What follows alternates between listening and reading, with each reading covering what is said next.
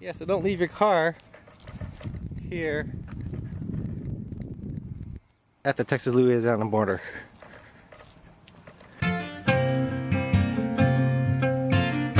What's up, guys? I'm headed over to the Texas-Louisiana border to run with Rob. He's actually running from Mobile, Alabama down to California. And if that sounds familiar, it's because it is the Forest Gump Run.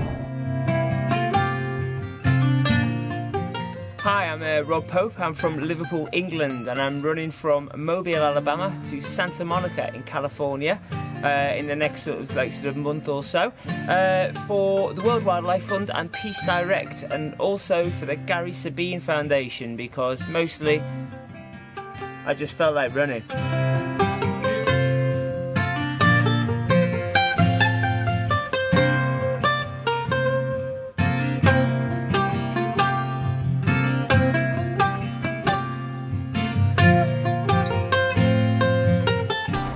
Running across America, the Forest Gump Run.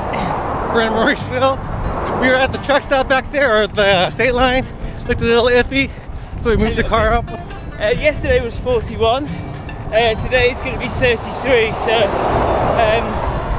I'm quite glad of that. Those extra miles really make a difference at the end of the day, both when you're doing them to your daily total, but also when you're not doing them to how good you feel.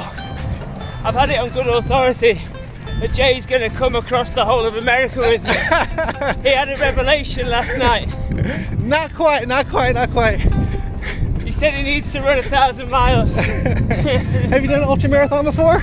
Just you. I've only done one organised one, which was about 4 weeks before I came. It was a 50k, a 5k looped course, so you could do as much or as little as you liked. But then they said it was going to be unlimited distance, so I decided to do 75. Oh wow. And promptly gave myself a knee injury. So, I know mentally now I can do 75k in a day in one hit. So you average what for your runs every day? What's your pace? Probably when I'm actually running around the 8-minute miles. If I get excited, I do around 7:30, 7:40, but I have to try and rein that in. But then later in the day you find it going down.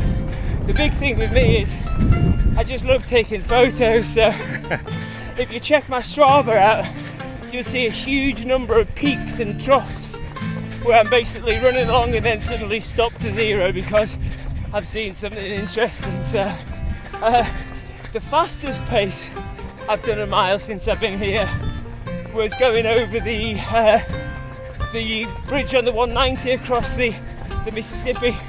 It's called the Long Bridge, and it is long.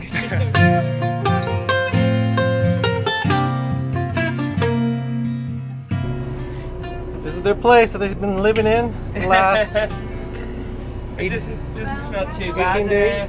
We've got a guest bedroom, which is currently a storage place. Shower. Yeah, this is Pretty actually nice. another bed as well.